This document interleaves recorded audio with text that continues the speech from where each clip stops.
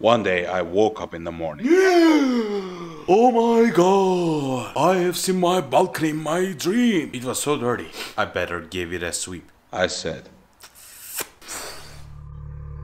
My dream was terrifying. There was another Chatai in balcony. I had to know for sure that there is no one other than me in this house. There is no one other than you here. I slowly moved through balcony.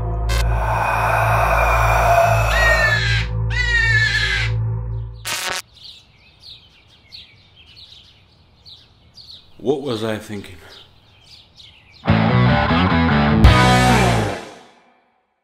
Wasn't that phenomenal? I love my new intro. Welcome everyone. This is another Sunday of coronavirus and we're all together. So great to have you here, seeing all your smiling faces. And today we will be talking about I. The I. What is I?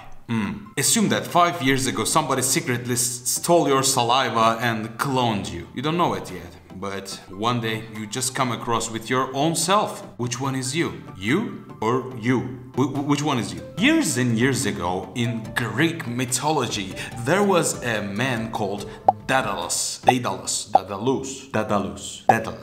And Daedalus made a labyrinth to lock down a beast called Minotaur. Theseus, our fearless hero of this story, the main character of this story, comes in and he just heads on to Crete and he kills our poor Minotaur. Fuck Theseus, yo! Anyway, our beast Minotaur, our poor Minotaur, is killed by Theseus in this story. That's the end of the story.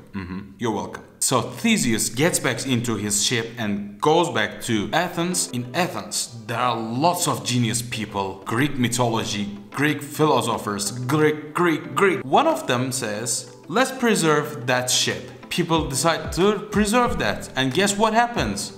A Greek person comes and says, this fucking ship is fucking rotting.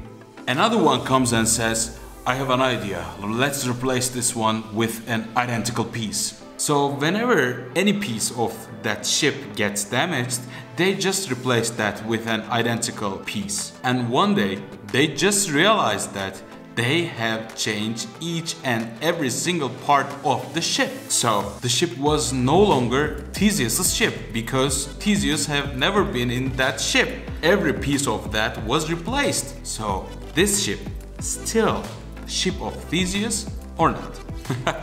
I know what you're thinking. I was gonna talk about the I. So the I, our identification. I was gonna talk about our identification, I know. But believe me, Theseus has gotta do something with this. Our body is just like the ship of Theseus. Think of our nails, think of our hair or beard. We're just replacing ourselves. Let's ask this to science. There is a myth in internet that you may have come across, which says our body replaces itself once in every 7 years. Actually, this statement is nothing but an internet myth. You don't become a new person once in every 7 years, yet most parts of our body gets itself replaced. There are different types of cells in our body, and each has their own lifespan. For example, our red blood cells live about 4 months, where the white blood cells lives more than a year in average. Our skeletal cells die and replace themselves constantly, just like the ship of Theseus, and this process takes about 10 years. On the flip side, and sperm cells have a lifespan of 3 days generally. Our body have about 75 trillion cells in total, and these cells have their own lifespan. Our body may die, yet it may take hours if not days for all cells to die in body. Our brain is a different story though. Brain cells typically last entire lifetime and they are not replaced when they die.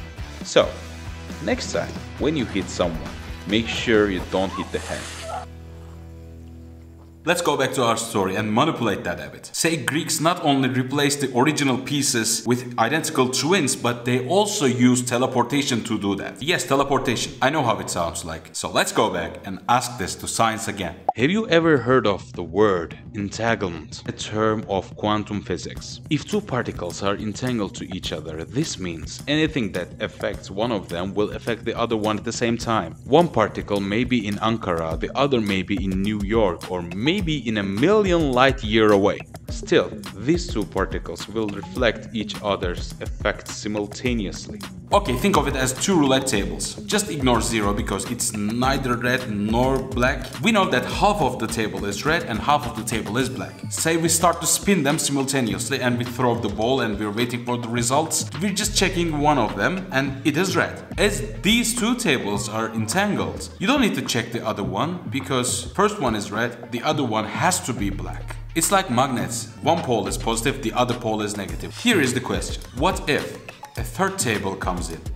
Now imagine these two tables are entangled. You are bringing a third table and you are entangling the third table with the first table. Now, if you spin the tables, regardless of the color each one of them will have, the only thing you know for sure is that these two tables will have the same colors as they will both act as opposite of their entangled pair.